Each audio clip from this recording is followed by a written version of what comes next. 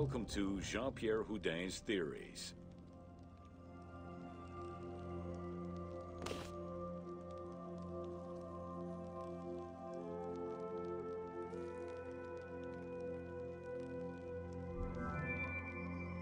The team wanted to provide players with a sense of exploration and discovery, particularly within the Great Pyramid.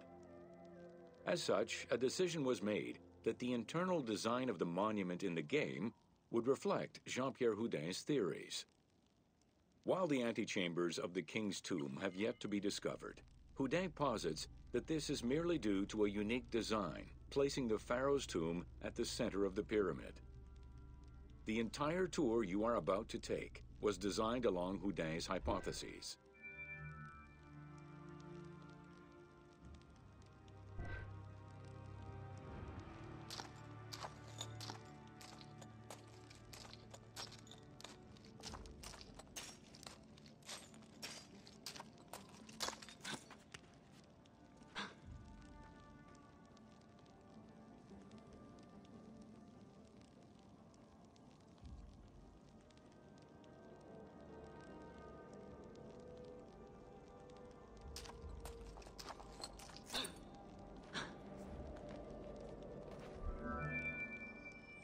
While respecting Houdin's hypothesis as to the general layout of the antechambers, the team wanted the contents to enhance the game experience.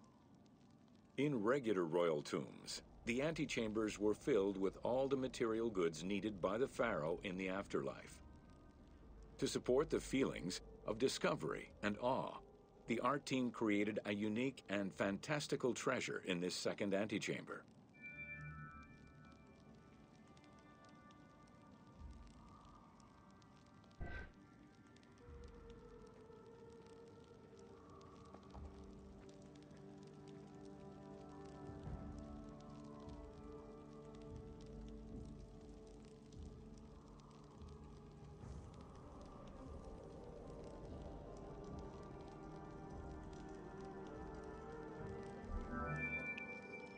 Houdin theorized that the ascending corridor and the Great Gallery were used by the workers to haul hoist the heavy beams above the king's chamber. He called it the service circuit. The corridor you are in now was created by the team following Houdin's theory and is referred to as the noble circuit. It is through this corridor that the wooden sarcophagus containing the pharaoh's mummy would have been transported to its final resting chamber.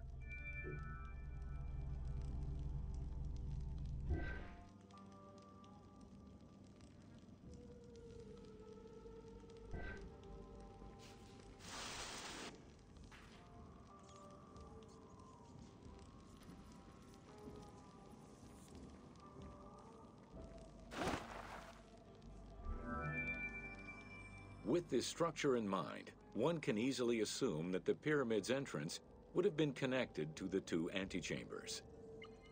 Modern research has revealed that a cavity might be located behind the north face chevrons of the pyramid. As such, the team chose to create this area for the player to explore. Here is where Houdin believes that the priests and nobles would have exited the pyramid after the burial ceremony.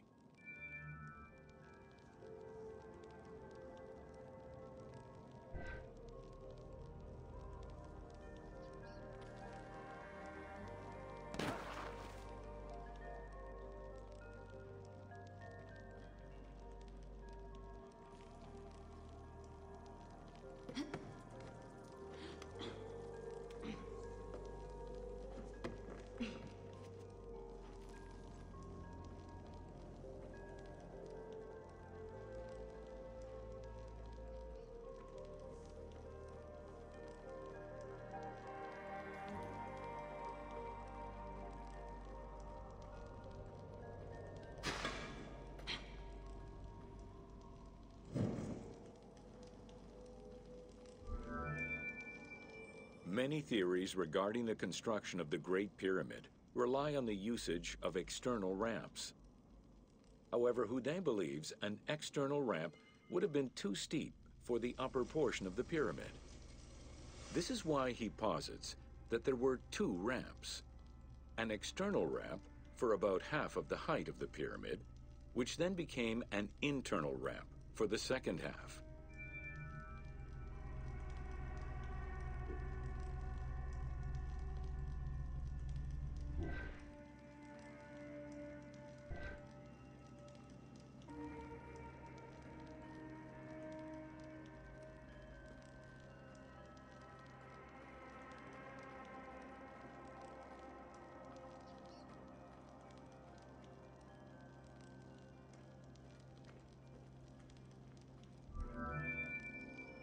Houdin's theory states that this internal ramp followed the sides of the pyramid in an ascending spiral pattern.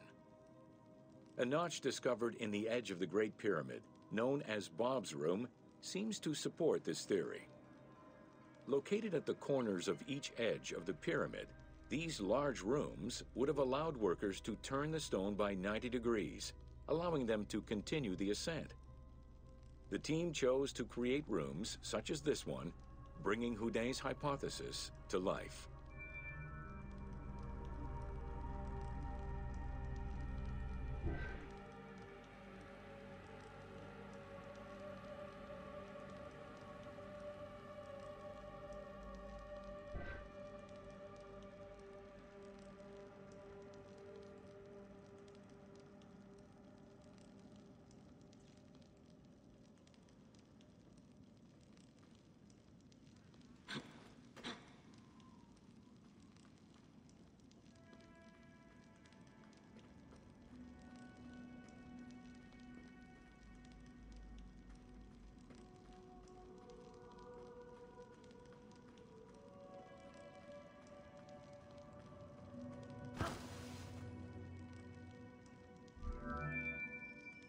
This long corridor was the first section of the ascending internal ramp.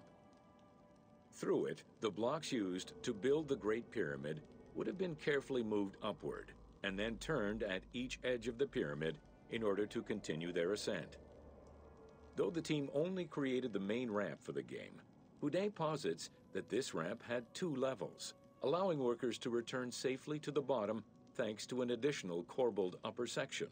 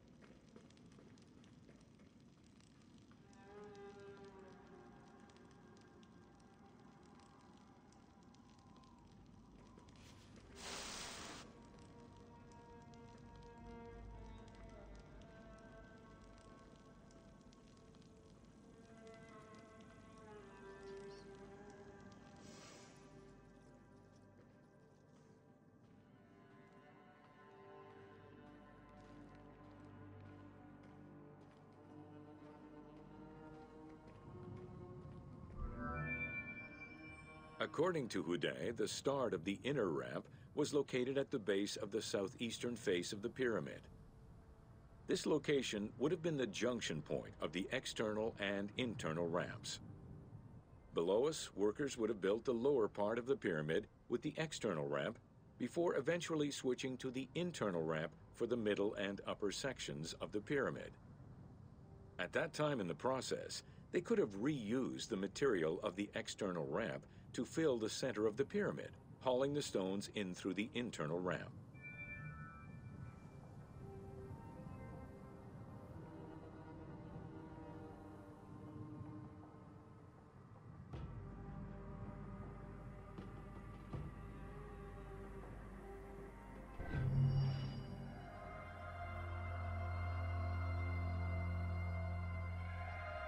Try using your eagle when you want a top-down view.